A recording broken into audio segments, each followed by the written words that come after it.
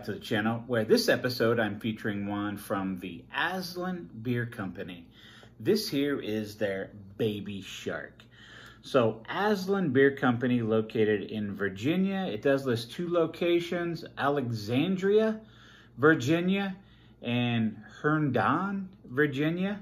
I do not know where this was actually brewed and canned at, which location, but see just the shark mouth opened up, right? You see the shark eyes there on the side. Now, this is only coming in at 5.5% alcohol by volume.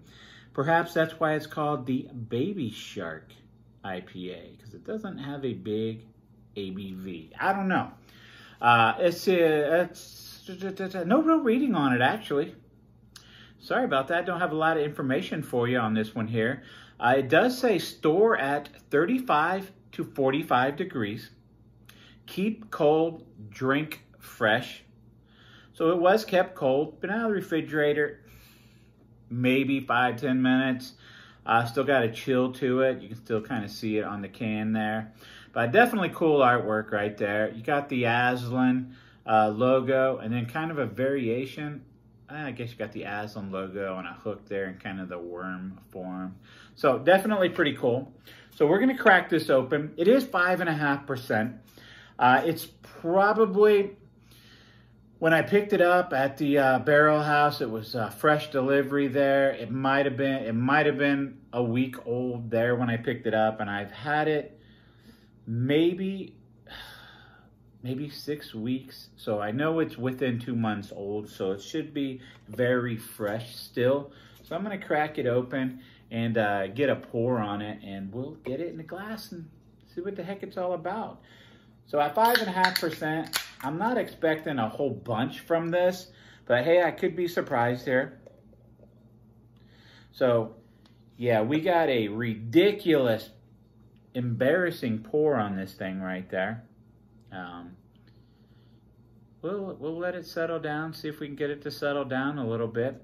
So while it's settling down there, you see just about a mile long, stretch of just a white head. It's very white, right? White, as white as the eyes on the shark there, as white as those teeth. White, I do got carbonation released on the side here, but there's a thick creaminess to this head up on top of this thing here.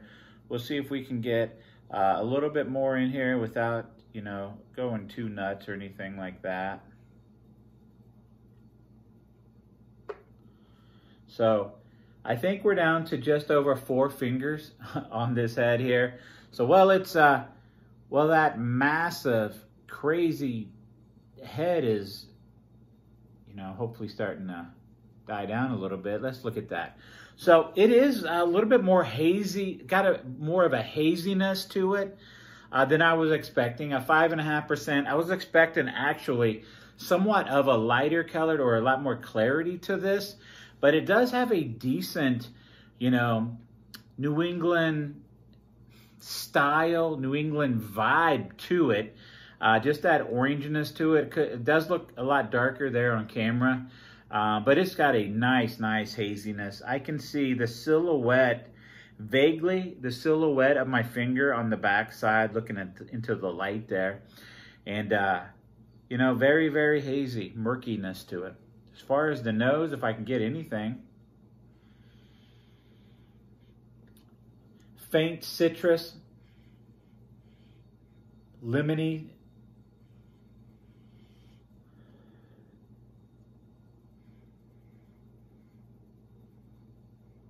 maybe a little bit of a mango to it, a little bit of a tropical, faint citrus, faint tropical, a little bit of a lemoniness to it, I guess. I got kind of a whiff of that first time around.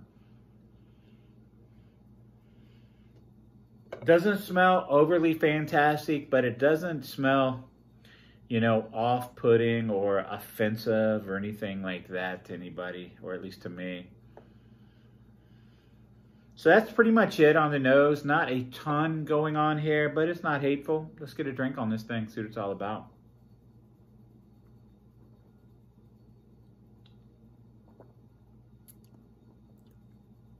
It's very light bodied.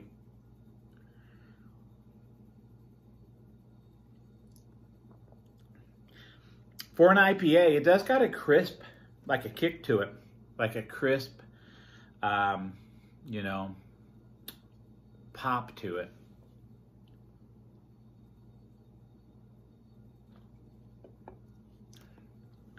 Man, I knew it was going to be thin. I knew it was going to be thinner bodied. And that, my friends, it definitely is very thin.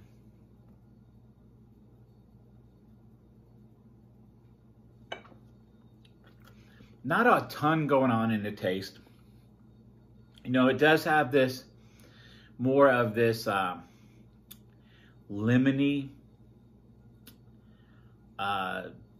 citrusy, lemon, mango, I don't want to say tropical in general. Citrus, tropical, a little bit of this like lemon zestiness to it. So it's not real aromatic beer. It's not overly flavorful. Now, if you know that person that's like, man, I don't like IPAs, this might be something that they like. It's very much on the lighter, very easier drinking for maybe your non-IPA lovers out there.